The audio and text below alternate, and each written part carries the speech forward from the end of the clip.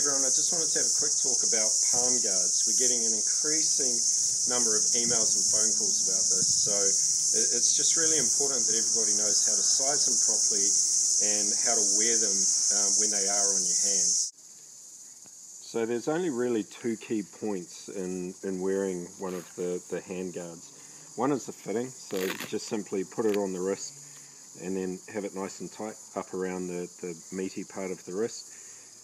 The finger holes just sit loosely over the fingers and they should come up to the first knuckle. What you want to avoid is pulling it on like a glove.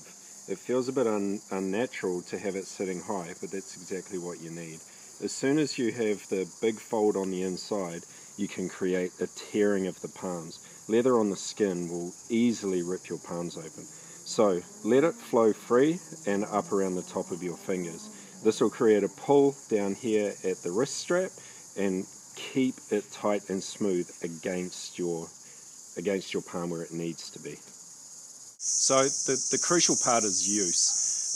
Mostly palm guards used for kipping movements, not strict movements. When you actually sit on the bar, it's not the palm that all the pressure is on. Because of gravity and rotation, your hand will actually sit so that ring part of your finger is where it's got pressure on the bar.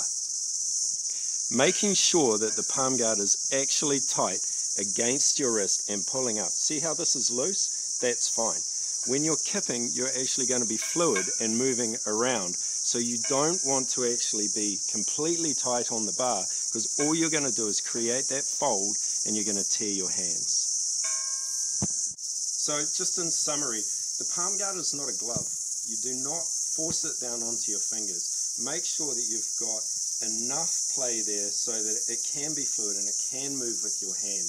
You don't want it to fit nice and tight. As soon as you make it tight, you're going to create a problem. Thanks.